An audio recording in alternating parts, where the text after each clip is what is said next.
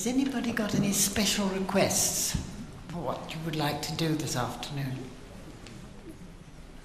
I've received from my teachers conflicting information about, in answer to the question, did FM Alexander work with people on the table? Oh, yes, yes. This is a very good question because, you know, I spend my life trying to get rid of the myths about Alexander. Things that aren't true. He certainly worked.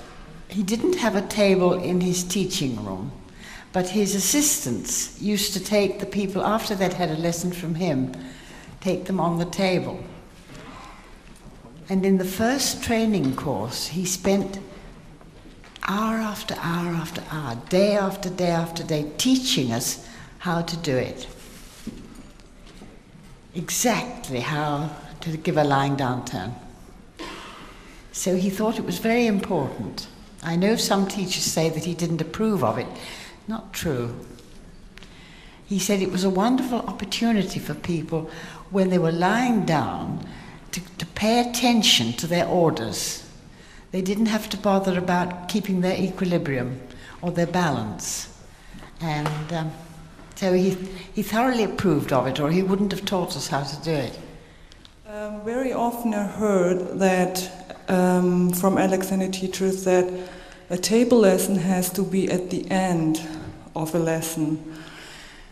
And I heard also that Alexander said sometimes that it's important to work with somebody, that this person has to be in a relaxed mood. So for me it's a question if it's sensible sometimes to work with a person at the beginning of a lesson on a table, or what do you think about that? I don't think it makes any difference, actually. I always like to make them work in the chair first, or standing, or whatever, and then give them the nice bit at the end. My husband did it the other way around. He always gave them the lying down turn first. It's your choice. It doesn't matter, I don't think. Yep. Is this one on? Yes, now it's on. I would like to know whether FM would work in the squat on the floor. Would he teach you to, if you didn't have a table, to do the same kind of work on the floor? Oh, yes.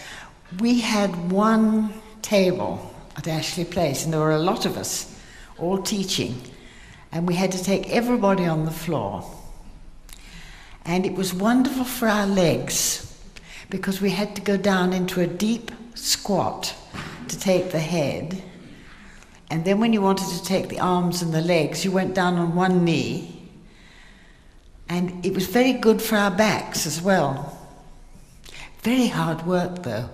You know, if we were taking 6 or 8 pupils in a day, I couldn't do it now. I really couldn't. I really couldn't.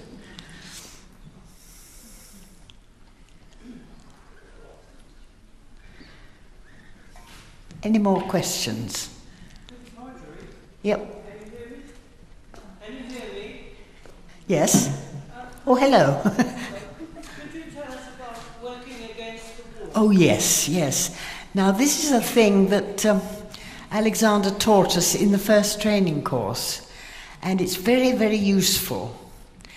I'll have to go up against the wall to show you.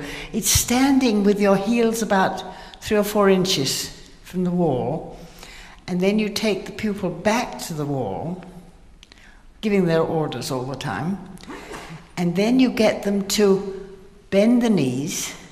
It's now used as a pre-ski exercise. I don't think the people who use it know where it came from, but it was pure FM Alexander. Walter Carrington thought it was Bill who invented it because he talks about it in his book. It wasn't, it was FM. I'm just putting you right on the things that, you know, the errors that have crept in.